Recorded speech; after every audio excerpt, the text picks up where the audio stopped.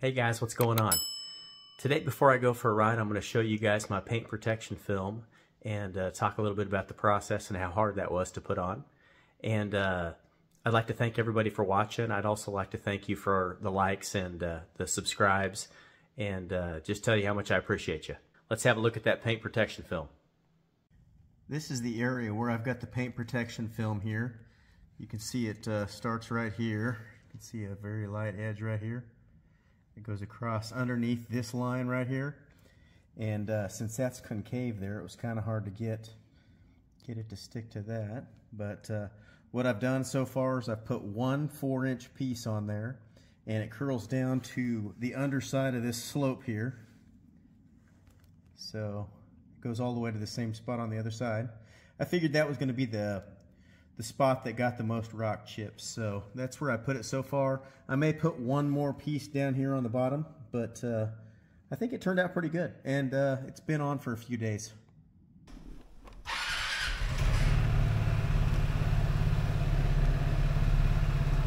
How's everybody doing today?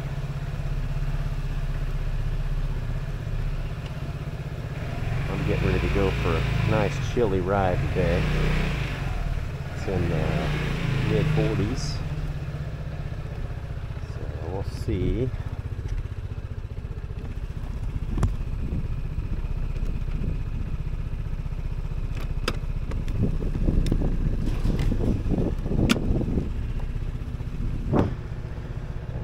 First stop's got to be a gas station.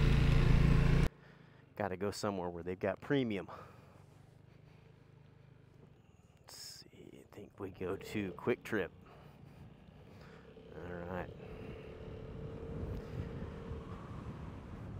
All right, breeze is nice and chilly, but not terrible. All right, hope that sounds okay. How's everybody doing? Doing fabulous here in Kansas City today.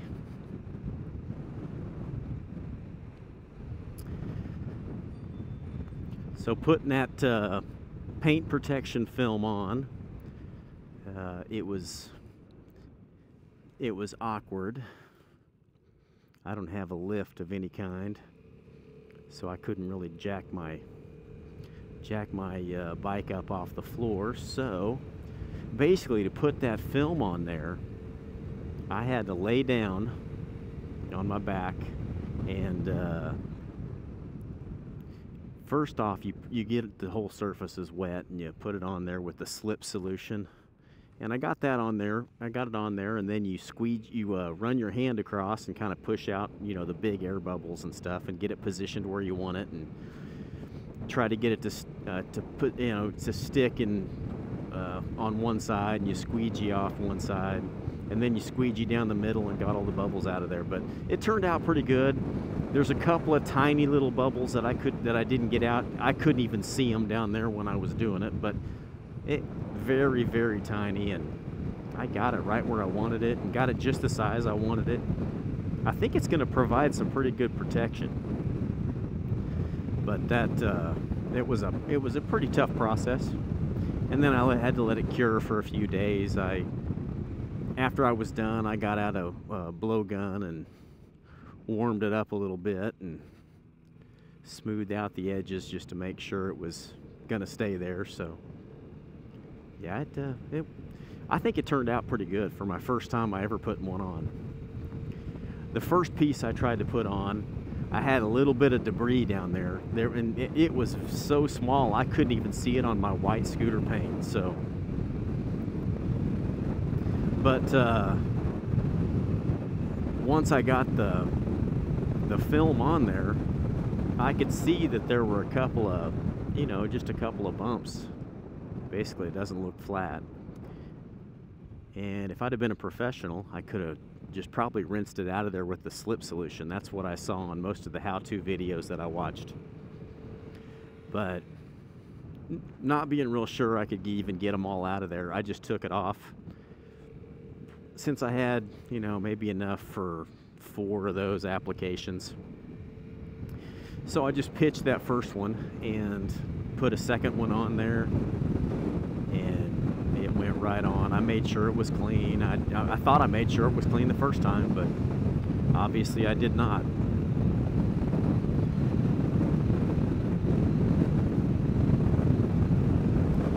But I got it on there, got it positioned, got it squeegeed really good, got out like 99.9% of the air bubbles, and there was just one or two tiny little ones on there. I mean, the size of the head of a pin. And I didn't notice those until the next day after it was dry. And then I let it dry for another couple days, so it's on there permanent until I pull it off. So what's everybody been up to? I had a new subscriber who's a friend of mine. I want to give a shout out to her, Michelle. Thanks for subscribing. She came down and visited while she was in town this past weekend, and we got to catch up on the old times and see how everybody's doing and families and stuff. So it was sure nice to see you, Michelle. And she subscribed to my channel here, so she'll probably get a laugh out of me, I would imagine. But everybody, I've been doing well. How's everybody doing? Hope you guys are all staying warm. It's mid-40s here today, and I got a couple extra layers on today. Today I wore a merino wool undershirt, and even put the thermal liner in my leather jacket, and that has, I mean, I'm not cold at all, upper body. So I'm officially dressed for, relatively cold weather. If I'm going to drive anywhere too cold, I'm going to have to get some winter gloves. These are not winter gloves. These are just standard gloves with no thermal lining at all. But I can handle this. This is just right.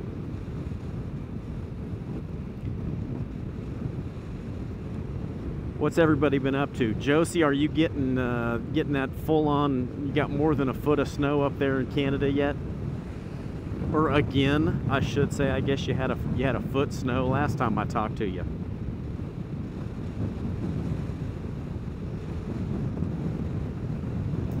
Yeah, this winter thing's gonna get old really quick if it limits the amount we can be scootering around.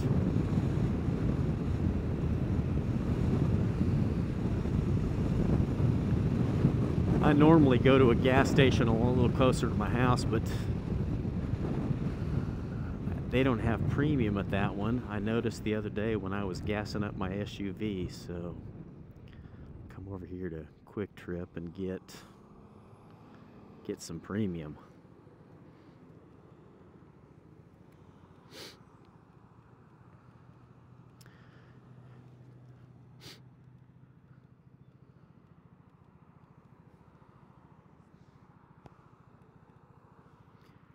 I got my pin lock in my visor. So far, I haven't even had one breath on the visor, so it's working good for keeping my breath off of there. But then again, it's not 30 degrees out here either. It's 45. That should matter.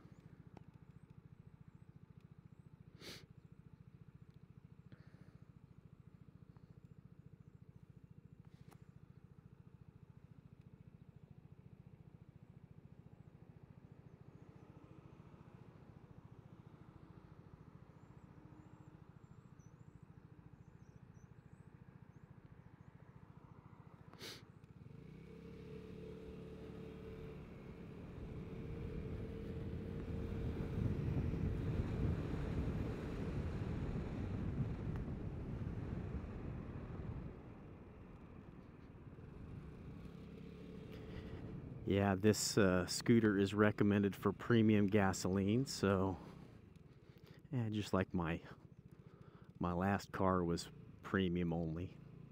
I'm kind of surprised that my Lexus isn't. Should have got the hybrid Lexus, I'll tell you that.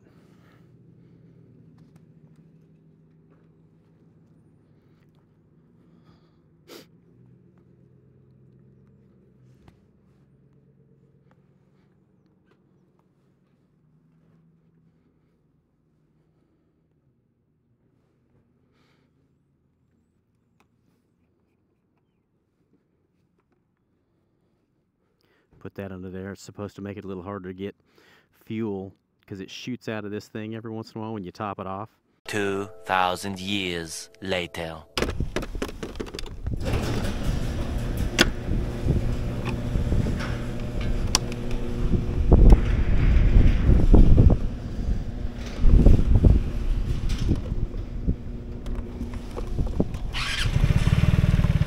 All right, back on the road.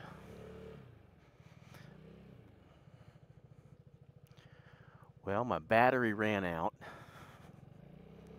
That's the first time that happened.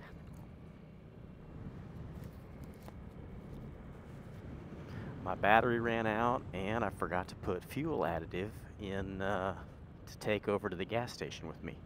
So I had to come home and get that in there anyway. I'm using some sort of fuel additive that I saw on Amazon to keep the fuel stable over the winter, in case I end up not getting to use it all or getting to use enough of it, having it sit there in the amount was 1 cap of fuel additive per 2 gallons, so that's just happens to be what my scooter holds. Out for a afternoon stroll.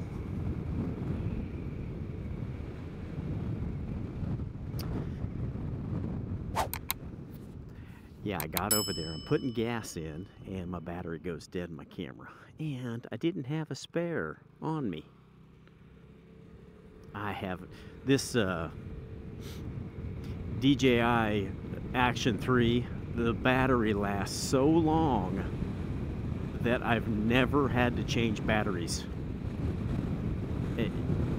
When I plug my camera into my computer and take my video off of it, it charges it back up, and a lot of times it's almost fully charged after I've taken the video off of there, because it plugs into the USB. And I'll be darned if I didn't run out of battery. Well, that'll teach me to pay better attention.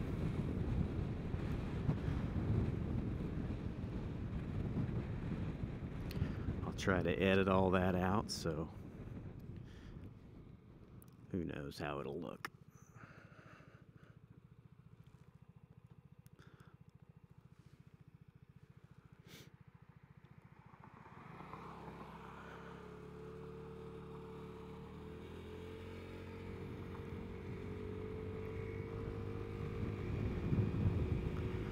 Go over here and explore a little area here I haven't really been to. I tell you what, my directions are getting a lot better here in Kansas City, out here exploring on my Vespa, than it ever was trying to learn the roads just driving around town in my car. Mostly because I never went places that I, didn't need to go. Now I'm kind of cruising around looking for different spots I've never been, and I found a few roads that go through here that I didn't even know existed, so.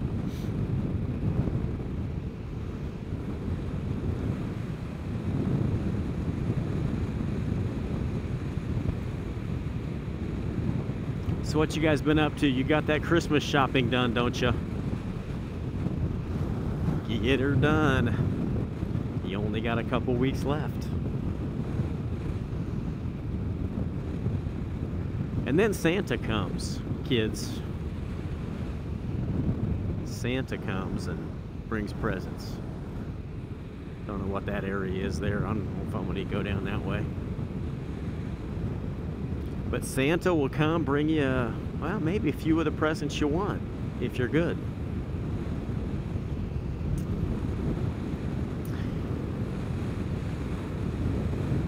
I don't think there's any kids watching this video.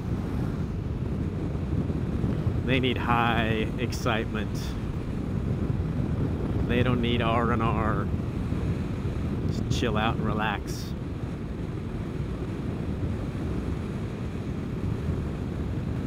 I should just keep driving straight. This goes into Liberty, and they've got a restaurant over there that I'm thinking about eating at in the next couple days here. It's called Capriati's. It's a sub place. They've got a spicy cheese steak that is incredible. I might head over there in the next couple days and get me a sandwich.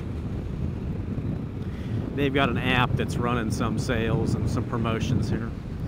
It's a nice big unused cemetery. This thing doesn't have many people here resting yet. Just a few there.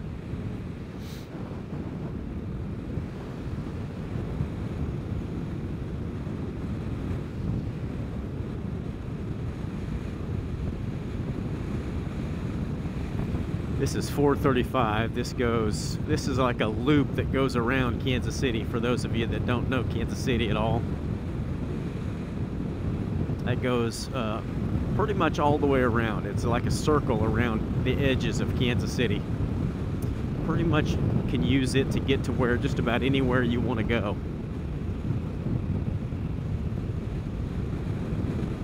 That guy was checking out the Vespa. Either that or he's just making sure he didn't run me over.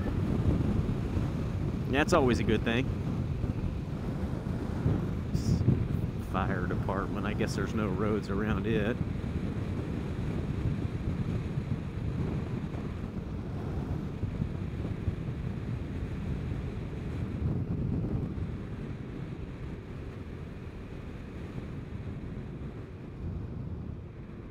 Alright, not sure what this road is, but I'm gonna take it anyway.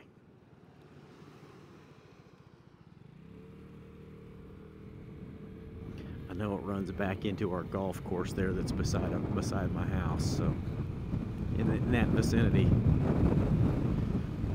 I took this in the opposite direction the other day, and it was a nice little ride back through here. On the edge of these suburbs, the edge of this neighborhood. Oh, there's one for sale in there. I tell you, the houses go quick.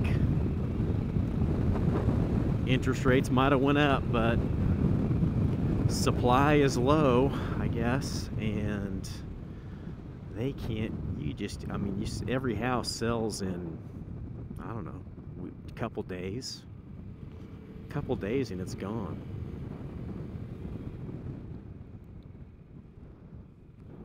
Cattle pens.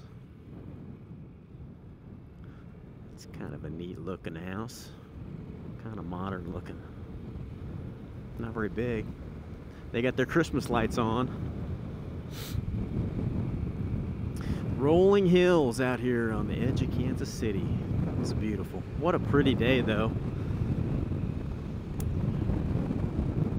I wouldn't complain if it was about 70 degrees, but it's still not bad. Look at this nice little pond here on these houses. That is nice.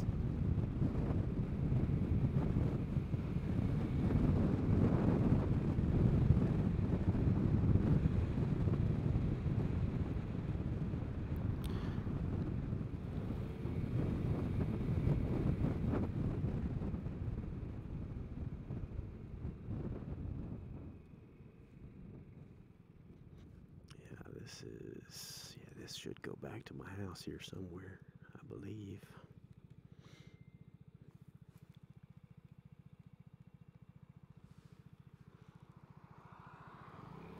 All right. Yeah, this is a nice road. I love driving out on this road. It's got its sidewalks on both sides. The wind is howling. We got about a 15-mile-an-hour wind, and I'm going into it here.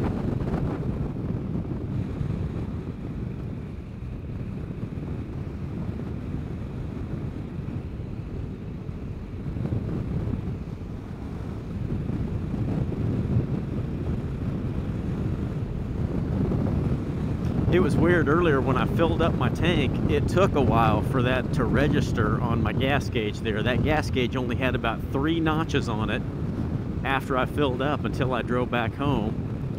And then ran in, grabbed me another battery, came out, and then it said it was full. So I don't know if it just took turning off the gauges or something for it to register. That's my guess. Of course, I turned it off when I filled it anyway, but it didn't register that the tank was full until I turned it back on. The engine has never got very warm today. Halfway up, 50%.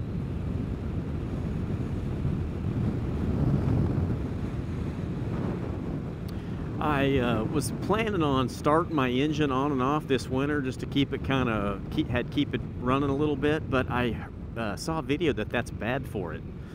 So I don't think I gave anybody that advice, but I did say I was going to try to do it in one of my other videos, and I guess you're not supposed to do that. If you can't really get out and ride it and get the engine fully warmed up, I don't think you're supposed to do that. So if anybody knows, I need an engine expert to answer these questions, because I put fuel additive in, and I'm gonna try to get out and ride it a few times, but I thought it would do it some good just to start it and let it run for 5 or 10 minutes. But I guess if it's not under any load, or where you're really getting after it a little bit, I guess it doesn't warm the engine up properly, and it can be worse for it than not doing anything. So anybody knows? I know there's a few guys that do restores and big time modifications to their scooters. If you could let me know, I'd really appreciate that. I know I do that with my snowblower. I try to get that thing out and start it a couple times in the off season, and I think it helps it to function. I haven't had any issues with it, so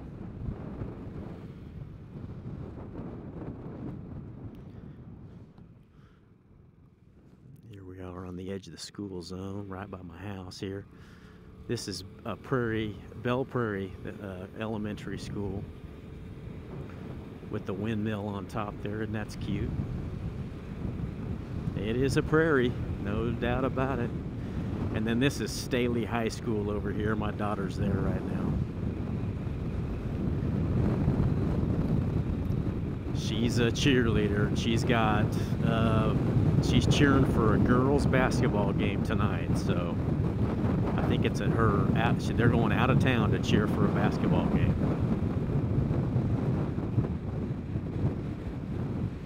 So that might be, delivering her there might change my video producing schedule a little bit. We'll see. They're getting ready to let out for school. See that the cars are lined up there waiting to get out. What have they got there? 10 minutes till school gets out, I guess. I lost a little time with all that running out of battery.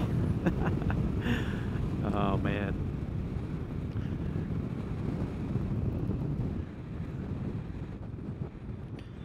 Being new at this, I'm a rookie.